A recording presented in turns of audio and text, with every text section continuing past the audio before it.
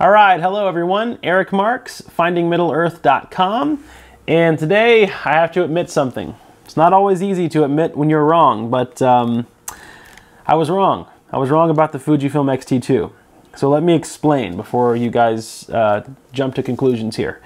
When the X-T2 first was announced, I made a first impressions video of just kind of what I thought about it. I didn't own the camera at the time. It was like the day after it released, which was months before I actually purchased one.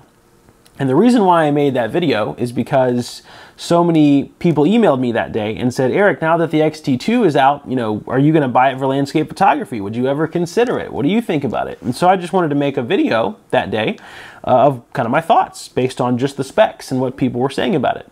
At that point, I don't think anyone had actually had it in their hands yet, except for some of the Fuji ambassadors. So in that video, I said a lot of great things about it. I said that I might consider it. I said that, you know, I'm sure it's a great camera, but I said that it's probably not suited for sports and fast-moving subjects. They're going to buy a Nikon D5 and probably 2 D500s, you know, for a backup, or who knows. They're not going to get into the mirrorless game yet. I was wrong.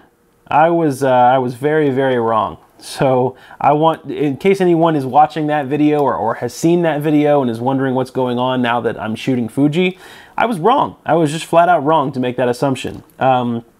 When the settings are tweaked correctly, this camera tracks faster than my Nikon D4 did, okay? And my Nikon D4 was an absolute monster at tracking with AF tracking at fast-moving subjects. It was great at it.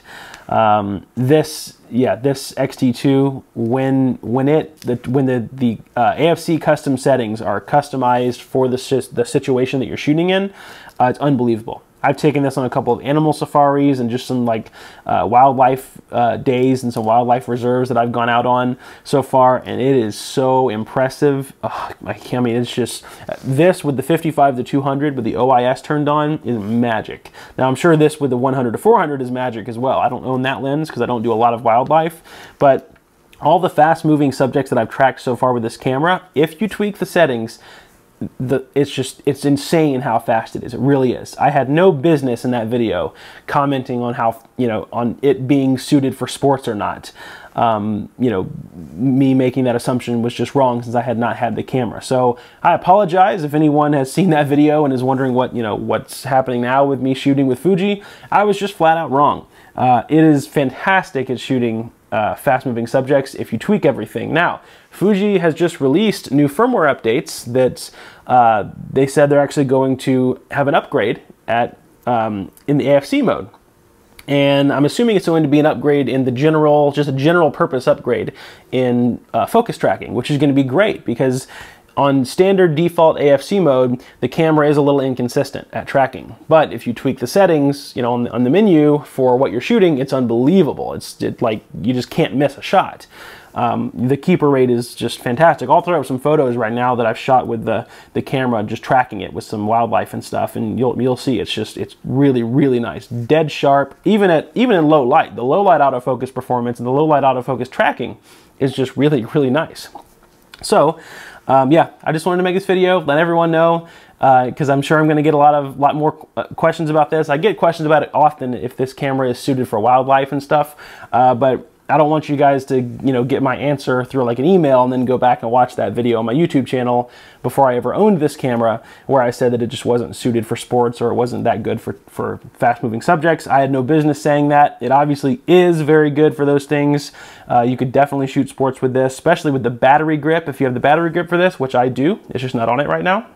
You can flip that sucker into boost mode, and it'll take you to 11 frames per second on the mechanical shutter, and it actually boosts the AF performance somehow, because Fuji's software is just wizardry. It's magic.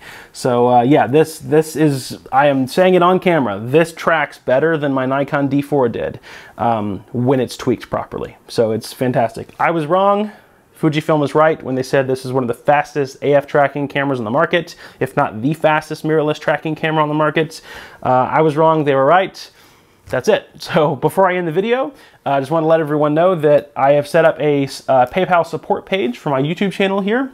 If you visit paypal.me/findingmiddle-earth, you can go over there and just help support the channel. That you can put in any dollar amount you want, anything you're comfortable with. I highly appreciate, because I'm going to make a kind of my 2017 goals video coming soon, and I love doing photography education so much that right now it's kind of stealing my time away from my full-time photography gig. And so I'm kind of doing like a 50-50 split thing right now. So I'm actually dropping a lot of my paying clients right now, so that I can devote more time to this, because I see more of a future and potential in this and all of my awesome viewers. I love you guys so much, and I love making these videos. So if you guys like the content and all the free advice and stuff that I give here, please head over and support the channel, because I'm dropping clients every day so that I can do this 100% full-time. That's my goal by the end of this year, to be completely full-time photography education, workshops, YouTube, webinars, you name it. So yeah, I love doing this. I hope you guys love it as much as I do. And if you guys have any questions, leave them in the comments. Thanks for watching, and I'll see you guys in the next one. If you would like to stay up to date on all of my latest photography videos and adventures, click the big subscribe button below. And if you would like to find out more about me and how to become a great photographer, visit my website at findingmiddleearth.com.